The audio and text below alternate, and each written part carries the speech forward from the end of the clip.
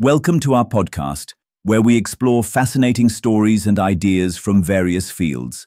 In this episode, we uncover how scientists are seriously considering using paper-plane spacecraft for future space missions. Scientists in Japan have come up with a simple solution to the growing debris in low Earth orbit: a paper plane. No joke. A team of researchers from the University of Tokyo made a paper plane out of an A4 sheet and had it fly out of the International Space Station in a simulation. Did it survive atmospheric re-entry? The idea was put forward by the scientists in a paper published in Acta Astronautica. They showed how origami paper can solve the trash problem in space. The study argues that metals need not be solely relied upon to build spacecraft. A standard sheet of paper is also perfect for the job, as it will burn up in the atmosphere during re-entry. Typically, when a spacecraft re-enters Earth's atmosphere, it leaves behind metallic particles and chemicals that damage the ozone layer. The research aims to show how a more sustainable orbital environment can be created by using paper. The experiment comprised a paper plane made of an uncoated A4 sheet with an aluminium tail and placed in a wind tunnel to see what would happen to it in space. The layers at the nose were folded to shift its center of mass upstream and ensure aerodynamic stability. The researchers clarified in the paper, such spacecraft have not yet flown in space.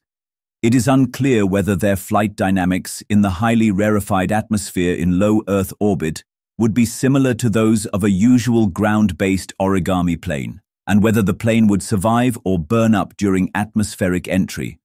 However, they agreed that the entire plane cannot be made out of paper, and only specific parts can be built using the sustainable solution.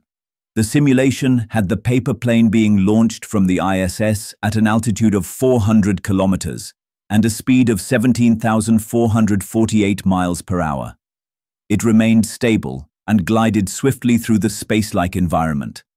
Then, at a lower altitude of 120 kilometers above Earth's surface, it started tumbling out of control.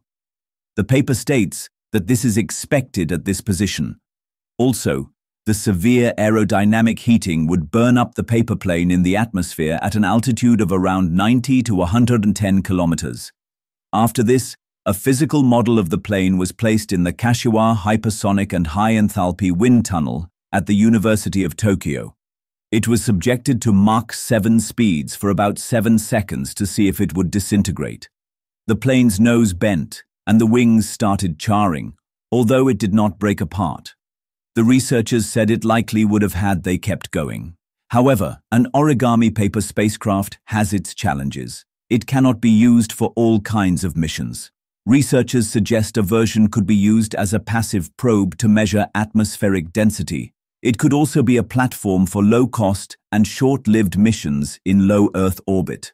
Besides, it would be really small and won't reflect radar as strongly compared to a traditional spacecraft.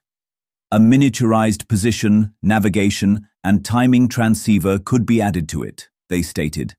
It would also be extremely sensitive to aerodynamic drag and won't be able to stay in orbit for long durations, so it can only be used for short-duration missions. Thanks for tuning in to this incredible story. If this episode resonated with you, don't forget to hit the like and subscribe button for more captivating stories to come. Stay tuned.